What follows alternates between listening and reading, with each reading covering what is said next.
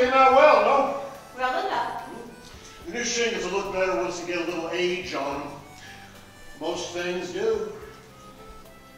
I saw, it wasn't just mockingbirds I saw in your thicket yesterday morning.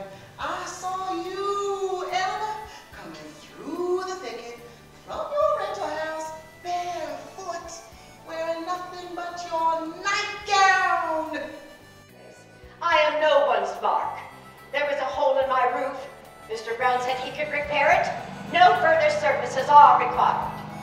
Well, I'm glad to hear that, Eleanor, because the Groverdale stalker is mowing your grass. There were others in college. Foolish boys. One of them told me I lacked abandon. My parents taught me many things. Abandon was not among them. Now that I would argue with. Anybody who kicks figs half naked does not like abandon. I don't know, Miss Bannister. I crossed paths with Abel quite a few times since he came to town. Had a nice talk with him right there at that table. Never got a sense he was up to no good. And he left the note after all. Something came up. See you later. That's not a note.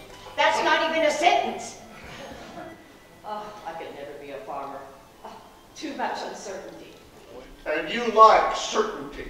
I prefer it, yes. I never found much of it around for some reason.